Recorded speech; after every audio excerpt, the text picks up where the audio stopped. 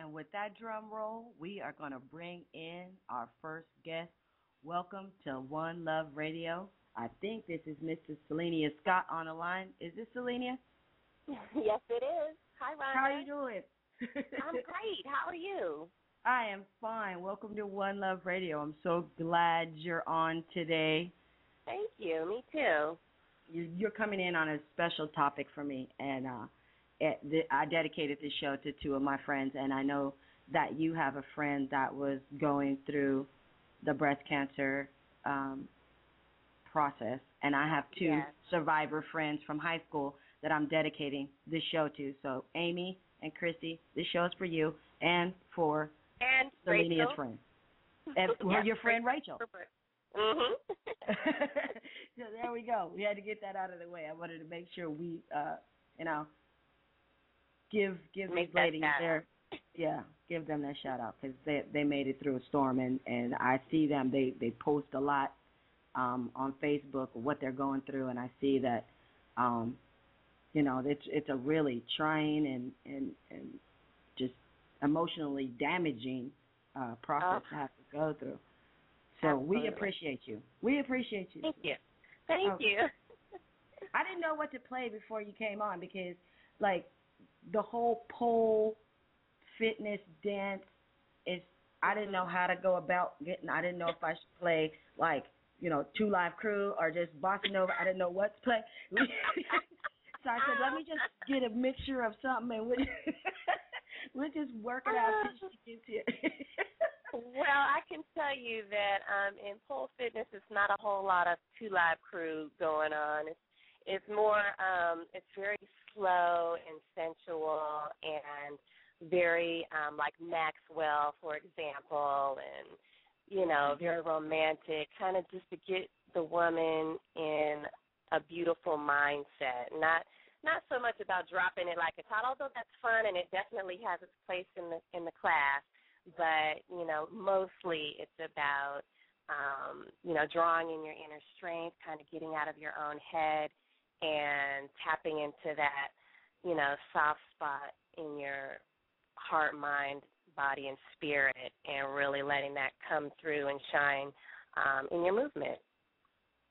And I see how it's beneficial because just talking to my friends, there's a certain femininity they feel like they've lost because of this situation. And I remember talking to my aunt who's, has passed on from breast cancer, and that was one of her pride and joys. It was her breast, and when she was younger, that's what she was known for. So when it was taken away from her, she had a double mastectomy, and when they were taken away, I could see the change in her mentally. It was like somebody took her best friend away, her asset. So I see where something sensual and something, and it's not, and it's about the breast, and that's a big part of our femininity, but also our hair. Right, the hair. The way we feel about our crowns, You lose that and you feel, you can feel less than. And even though you're not, and from an outside person looking in at someone who's fighting the battle with breast cancer, all they see is a courageous, bright, wonderful, strong human spirit. They don't see, how, you may be feeling inside about how you're not feeling pretty, you're not feeling yourself, you're not feeling as strong and as sexy as you once felt for yourself. And so that's kind of where, we're getting into exotic movement, and pole dance really can kind of help you find that place again within yourself. I don't know. I think I might try it, but I've seen these girls on poles sometimes, and they have incredible thighs, and they have like the skinniest legs ever in the history of a person. And so I don't see how my thigh can grip that pole, but it looks like it is so much fun. And I see, I used to be a dancer, so I can see the sensuality in it, and I can actually see the actual athletic benefits of pole fitness. And it's funny. I just have to regress for a minute. A couple of years ago, Rolanda Watts came out on her Facebook page, and she had the stripper pole Barbie on there. she was losing her mind about it. And actually, she made me want to go sell all my Barbies. But, but I see that it has come into its own, and it is the stigma of the stripper has been washed away, and the actual fitness portion of this. What do you call this? Dance? Would we call it dance? Do we call it fitness? What do we call this? It's pole fitness. It's fitness. Okay. Yeah, pole fitness. A lot of people have been calling it the vertical gymnastics as well, because it's really gotten to be such a sport and very competitive as well throughout the pole community. There's a number of competitions. There's a pole federation that actually, monitors the names of the movement and how it should be stylized and experted. So it's kind of it's getting very organized, I should say. There's still some ways to go with that, but it's definitely not what you imagine from your strip club, thinking of men just throwing dollars at women. It's definitely changed from that. Okay. I'm glad too. I'm glad. It's athletic. I'm sure it's good for you, both body, and mind. And just to feel sexy. I mean, there's some days my hair is gone and I'm just like, I can't. You know what I mean? And so I can imagine these ladies. And I've rocked the Jeanne look when it was in style, so I know what it's like to have short hair, and I know the stigma that comes with it society-wise. So. Even though it was a style at the time, a lot of people associated that with me having cancer, and so I know how people look at you kind of, they want to sympathize with you, but they don't know really what's going on, And so I just think that it's a wonderful thing. And then to partner up with Living Social, and I happen to be a member, and I actually love the company, so I was even more excited that you were coming on. How did this partnership start? Well, I started pinkpoleparty.org about 3 years ago, and I was doing it part-time, really part-time, because I worked a full-time job.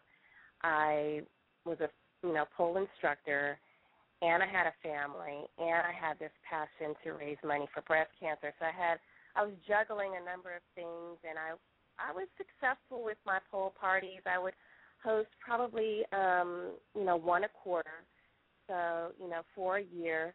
And that for me at the time was a lot, just juggling everything, full-time job, et cetera, and doing, breast cancer walks and then raising money that way as well. So I've just had a lot going on. And I got laid off my job about 3 months ago. And it's funny because you got to be careful what you ask for, because I said to the universe, I said, I really wish I had more time to and they gave it to you. And gave it to me, honey. It laid me off, and I was looking up like, what has happened? And I talked to my husband, and we sat down, and I said, look, I'm not going to look for another job. I have a job, and I feel like it's a calling, and it's certainly a passion of mine, and I really want to, get the word out there about what it is I'm doing, how I'm creatively fundraising, and see if I can get it to pay me a salary. Let's see. How's it doing? Well, I haven't made a salary quite yet, okay. But it's and I doubt that I will for a little while. It's going to take some time to really grow and get a little more momentum and do a little bit more, publicity-wise. But I feel like it will get there eventually. I'm going to add another layer to what I'm doing that will be not nonprofit. It will be a for-profit, which will be some event planning. But circling back, so pinkpoleparty.org, I just put, 100% into it. I actually contacted Living Social, asked them if they would be interested in running my events, and they were, but they wanted me to have more events. it wasn't enough to just have like one event, Right. because my events are small. They're boutique events. Really, it hosts 20 ladies at the most per event. Okay. So that's not a lot, and so now we're on schedule to do 24 parties, and I'm hoping to sell all 24 parties out, and we'll see what happens. I mean, I'm working really hard to keep pushing and getting the word out there. I'm just so happy that, Living Social just has a really great local reach Right. to women around Los Angeles, and so that, for me, is the biggest step ever. I'm okay. I would teach these pink pool parties for free, $0, and just to have, that reach that that this opportunity is giving me. So I'm just very grateful for that. And here we are. Now I'm with you on this radio show, and I've had some other opportunities, and I hope more will be, come. And the proceeds from this is going to the American Cancer Society? Yes, the American Cancer Society has many outlets for cancer, different types of cancer. For me specifically, it's going to be the Making Strides to End Breast Cancer campaign that the American Cancer Society has, which is very specific because all the money and proceeds that go to that particular campaign goes to breast cancer specific. So it's not like just all cancers or, where they kind of divvy out and kind of section off stuff. No, everything that's raised through this campaign goes specifically to the breast cancer research and finding a cure, and that's my passion. And so that's what we're working towards this go-round. Okay. Now, give us the information where we can find you. First, how much are the packages? Got to know that. And you're only in L.A., right? You're only exclusively in L.A., so I'm bummed. Yes, I'm only in L.A. for now, but see, there's room to grow. Could be a pool party coming near you, next year sometime. We don't know. So all right. I'm looking forward. So they're $59 with Living Social. They're 2-hour events, and come in. I teach you some pole dance moves, a little lap dance moves, some exotic dance, have a lot of fun socializing, drinking pink champagne, having chocolate-covered strawberries, and just having a very lovely event. There will not be you're absolutely welcome to make an additional donation at the event, but your donation is really already paid for when you purchase a ticket through Living Social. So those proceeds are going up 100% to the Making Strides to End Breast Cancer campaign. And there will be little gift bags and little prizes and things like that you can win when you come to one of my events. And they're starting October 26th, every weekend, starting October 26th through November 18th. So there's lots of dates to choose from, a couple of different time slots to choose from. And, again, they're $59. And what else can I tell you? You can go to www.pinkpoolparty.org. That's my website. I'm also on Facebook, facebook.com/pinkpoolparty.org. And I'm all over. You can check me out. You can go to Living Social as well and find the Pink Pool Parties there on their website under events.